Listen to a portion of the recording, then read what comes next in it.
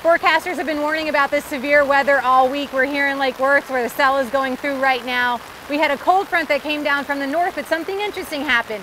Storms started brewing down in Miami-Dade and Broward County this morning, and they started moving north. Now this is all supposed to clear out by 8 o'clock tonight, but you might want to check the radar before you leave work just to make sure the roads might be flooded slightly in some areas. Keep checking the Weather Plus blog for updates at palmbeachpost.com.